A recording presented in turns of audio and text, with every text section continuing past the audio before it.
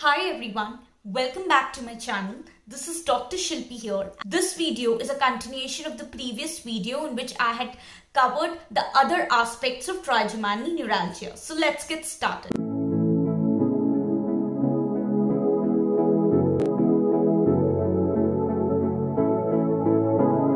Coming to the clinical features, we have in the clinical features, the older adults are more commonly affected and it occurs older than 40 years of age. The average age of onset is 50 years. Females are more commonly affected.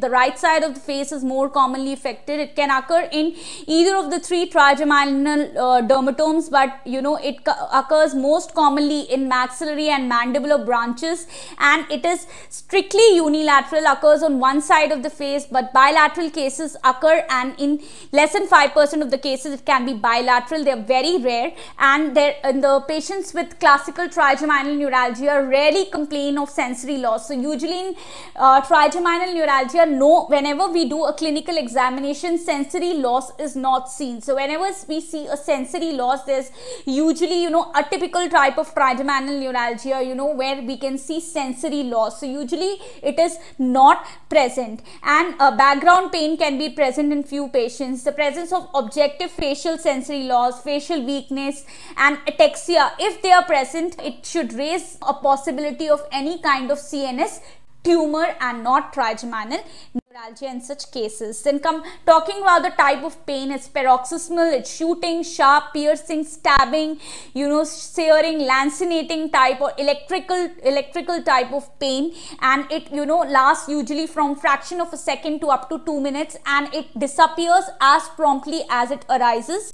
And in the early stage of the disease, the pain is relatively mild, but as the attacks progress over a period of months and years, it becomes more severe and it starts occurring at frequent intervals. Then as the attack occurs, the patient may clutch his or her face in the terror of the dreaded pain, and the patient is free of the symptoms between the attacks, but unfortunately the frequency of occurrence of painful seizures cannot be predicted. Sometimes patient can have these refractory periods for years altogether. The patient will not have pain, and sometimes pain can occur even multiple times in a day. Then it is usually accompanied by spasm of the ipsilateral facial muscles, hence it's known as tic douloureux.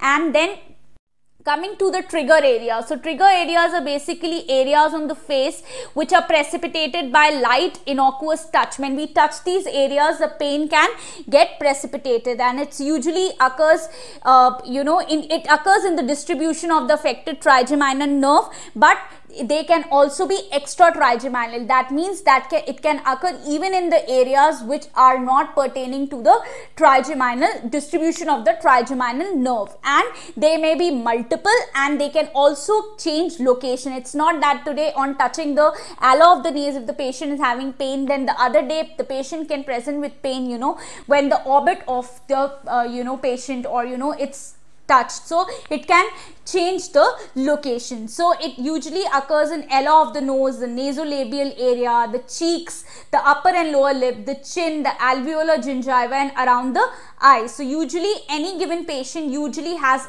only single trigger areas, but multiple trigger areas can also be present. Then there are two attack related phenomena that are particular to trigeminal neuralgia. One is latency, one is refractory period. So latency, basically it's the short, so whenever we touch the trigger area at that time, once we touch it, and then the pain starts. So the duration from the time of touching and the onset of the pain is known as latency period. Then there's something known as refractory period. So refractory period, suppose today I am having an attack at this point of time, and after that time I'm having pain, and then my pain stops. Then after some time, even if I touch my trigger point, I do not get pain. So that time period when I touch the trigger area, and even then I do not get any pain, whenever I am stimulating an area and still I don't get pain, that is known as the refractory period. These are the pain-free periods between two episodes of pain. Then coming to pre-trigeminal neuralgia. Pretrigeminal neuralgia is an early form of trigeminal neuralgia, and it occurs before trigeminal neuralgia, hence its name. It's characterized by dull continuous pain for days to years altogether before it turns into a classical type of trigeminal neuralgia.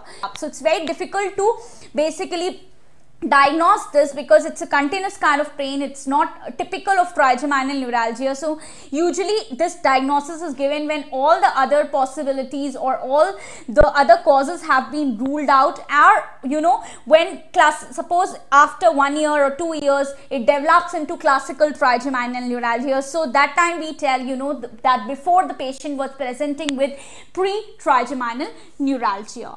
Then coming to the investigations.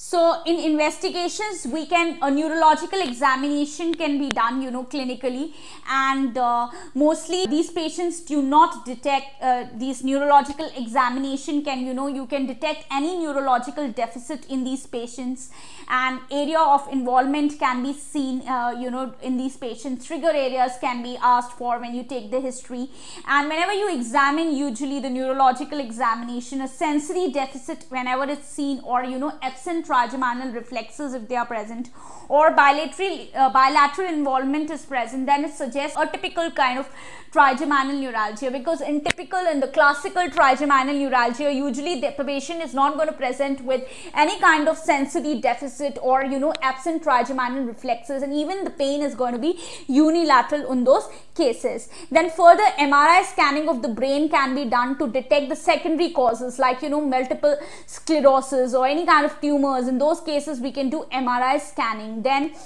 for classical trigeminal neuralgia, it's the best method for evaluation for any distortion, displacement, indentation.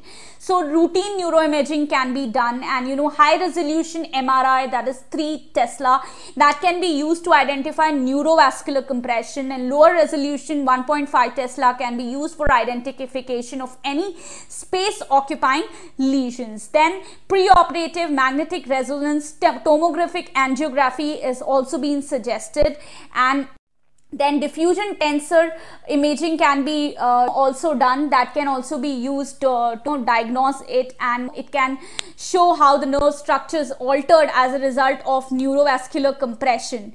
And then fractional anisotropy can also be used. It can also suggest this fractional anisotropy basically can infer the alterations that occur in the axonal diameter of the nerve or fiber density. It can actually tell you a lot about the myelin structure of the nerve. So basically it shows dysmyelination or demyelination in patients with trigeminal neuralgia. Then additional advanced neuroimaging studies can be done where you can assess the thickness of the gray matter, or specific CNS subregions can be seen. Then evoked potentials, quantitative sensory testing and electrophysiologic studies can also help us to detect symptomatic trigeminal neuralgia. Then coming to the histopathologic features. So as such there are no specific histopathologic features, but in the trigger points they can show fibrosis or infiltration of small number of chronic inflammatory cells.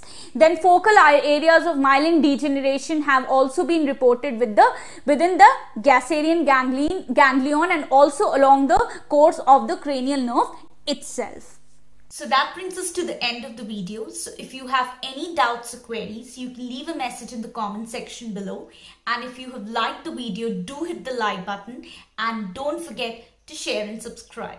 And thank you so much for watching. Thank you.